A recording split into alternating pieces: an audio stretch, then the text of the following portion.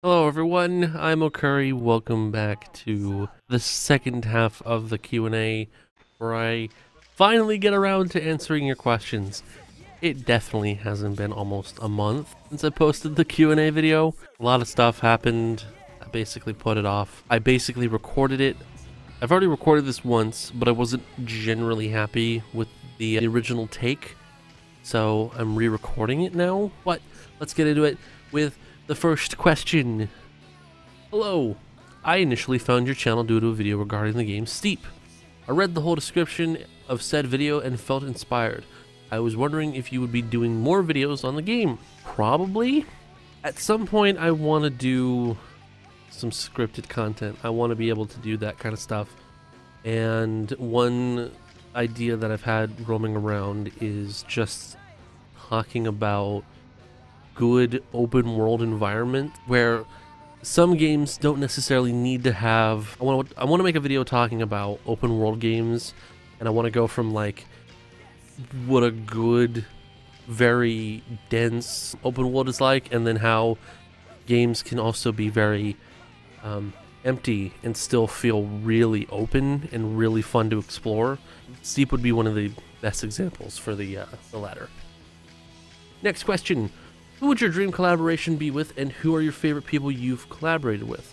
I would like to collaborate with a lot of people, but if I had to go with someone who is still alive, because a lot of the people that I would have loved to collaborate with are no longer with us, I'd have to say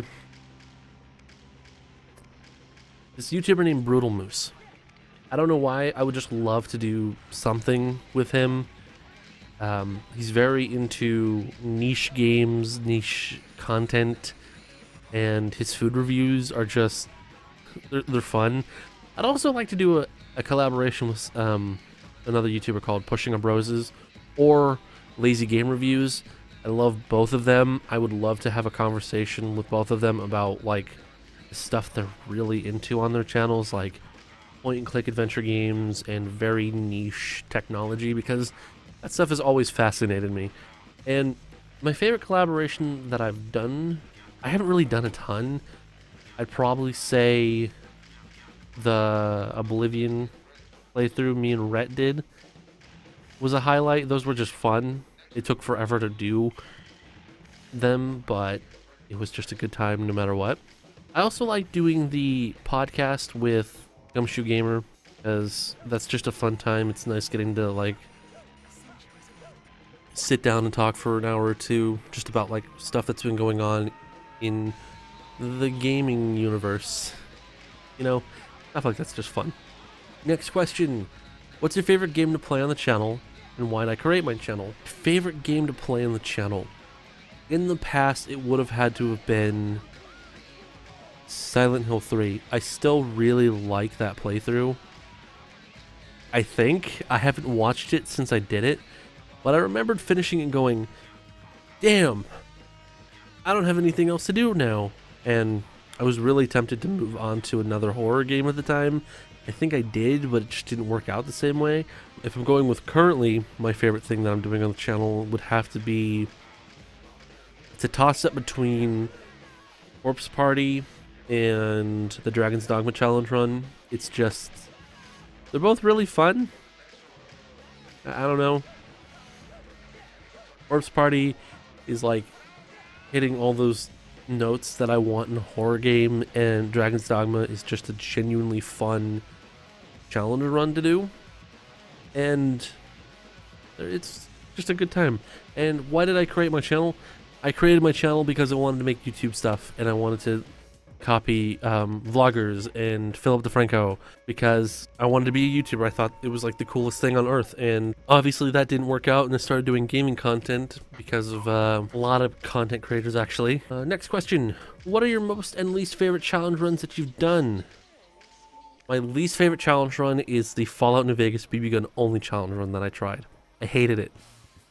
I was feeling like I was in a really bad slump with the channel at the time, and I just wanted views.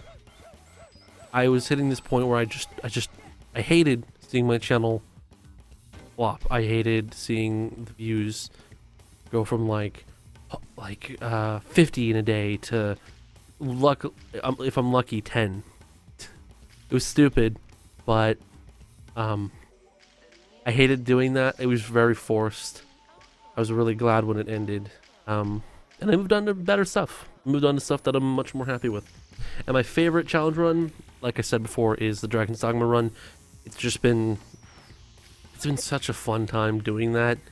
I need to do another episode of that. It's been a little while since I played. But it's just fun because it was so cool going from this under-leveled, underpowered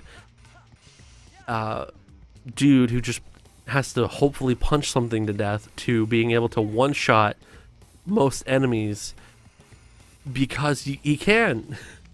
Next question, there's actually 3 in here. What game or games will you never do a challenge run for? RPGs. I'll never do an RPG challenge run. At least not a traditional one, like a JRPG. I don't think there is enough content, or there's too much content, depending on the game you're looking at. It just seems like it would be a lot of energy to put into something that probably wouldn't do very well. What's your favorite video or series? I answered that already. It's the Silent Hill 3 playthrough I did back in the day. I really should rewatch that at some point, but not now. And last question, when will you do a Sonic game? Eventually. At some point. Probably. The next question, any games you're really excited about? What's one video you wanted to do for the longest time but haven't because of reasons? I'm really excited for Cyberpunk 2077. I'm also really excited for Vampire the Masquerade Bloodlines. I'm excited for the Master Chief Collection coming to PC because I've got a challenge run in mind for that. I'll probably be up around the same time, just a little while after this video is up, because I'm going to work on that super quick. I'm also looking forward to a few indie games. I'm looking forward to a game called World of Horror, which I'll probably do something with here on the channel. And I'm also looking forward to a game called Omori. I don't know a ton about Omori, but it's got a lot of really talented people behind it, and it's been in progress for a long time. I'm looking forward to that. And what's one video you wanted to do for the longest time but haven't because of reasons? Like I said earlier, I want to do something on the design of open world games. I also really want to do a video talking about fishing mini games in games, not like talking about fishing games, but like games that are built solely for the purpose of fishing. I want to talk about the mini games inside of other games that is just about fishing, because something I've noticed is that it's so weird. Some games have like, sometimes it's just a quick time event, other times it's like a whole thing.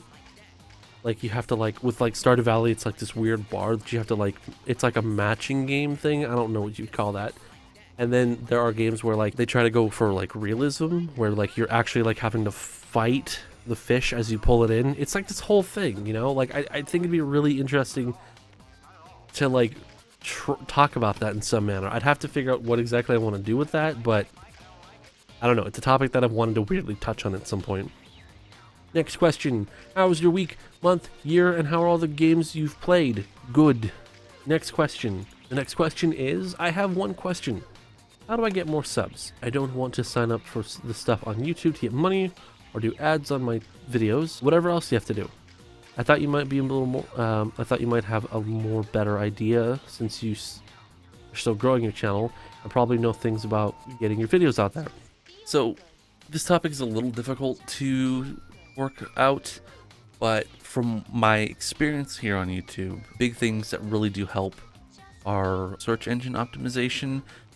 What that means is it's basically like you take every aspect of uploading a video, for instance, your thumbnail, your title, your description, and your tags, and those are all very detailed or very straightforward depending on what it is. Like your title, you want to be very straightforward and to the point. Your description, you want to be detailed. Like they give you 5,000 characters for your description. Use it. Don't overdo it, obviously, but put in a lot of stuff that like describes your video. Put in details about the game, like where you can buy it. Your tags are also important. Make sure they're very clear and describe the video in the most minimalistic detail you can, and make sure your thumbnails are nice and clean and shows off what the video is about. Another thing that really does help is having a Twitter presence, not just making a Twitter account and then just uploading your videos and whatnot. What I mean by that is making a Twitter account, following other content creators around your size, having conversations with them, talking about their content, all that stuff. Don't force yourself to watch other people's content. Just if you find smaller creators that you do enjoy, talk with them in the comments, in their tweets. Stuff like that really does help because it allows you to grow and have conversations with these people and learn ways to work your videos and to make your videos a lot better. Another thing that also does really help is editing. Some people don't like to edit their videos. You really should. A big thing that I've learned is that if you have dead air, you know, moments where like you're just walking through a game or there's literally nothing happening or you're not talking, cut it out and skip ahead a little bit. It comes off a little annoying, but if you watch my videos, I basically take, with my videos, I literally will take a 2 to 3 hour recording and chop it down into an hour, hour and a half, depending on how long the video needs to be and how much stuff is worth keeping in. So work on that stuff. Editing is very easy to do. I just find an editing program that legal and cheap. I'll have a link in the description for the search engine optimization thing if I can find it. It might not be there. I don't know. I'll check. If not, oh well, sorry. Go look it up yourself. It's not that hard. Next question. What's your favorite thing about doing Let's Plays? And if you pick a game to do a playthrough on that isn't out yet, what game would it be and why? My favorite thing about doing Let's Plays is that it's not required of me to do anything more than just sit down, talk, and play a game the way I want to play it. There's no limitations. I don't have to follow specific rules. I could just play the game, edit it, upload it, and be done with it.